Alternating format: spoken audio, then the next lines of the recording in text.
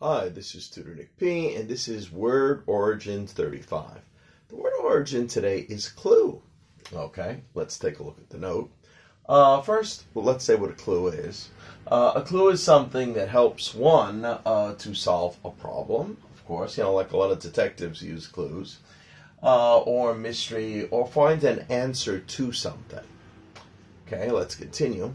The origin of the word clue comes directly from Greek mythology. So Greek mythology story. In Greek mythology, there was a half-man and half-bull creature called Minotaur. Yeah, you've probably seen pictures of this before.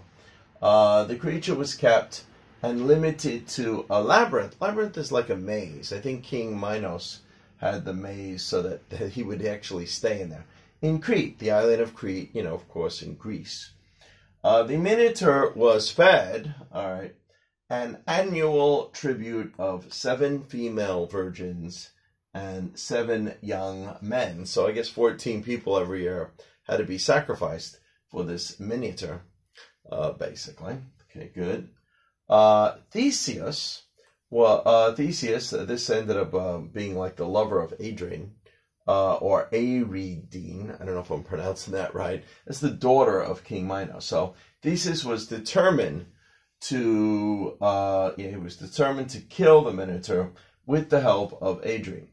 King Minos, King Minos' daughter, he entered the labyrinth, or the type of maze. A maze like what we always see in these laboratories that, the mice try to figure out finding the cheese, like a maze, so like a labyrinth, to kill Minotaur.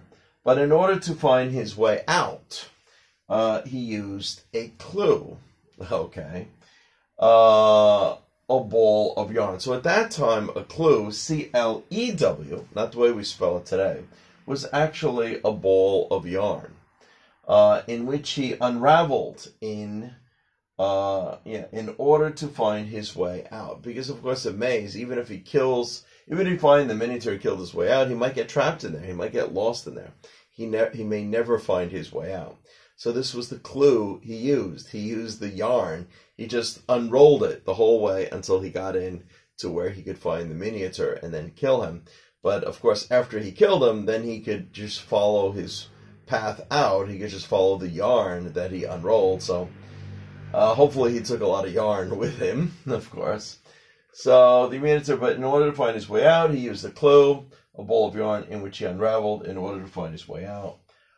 Clue, C-L-E-W, eventually formed into our modern word for clue, C-L-U-E.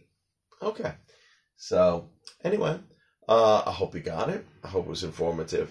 Hope you enjoyed it. Thank you for your time. Bye-bye.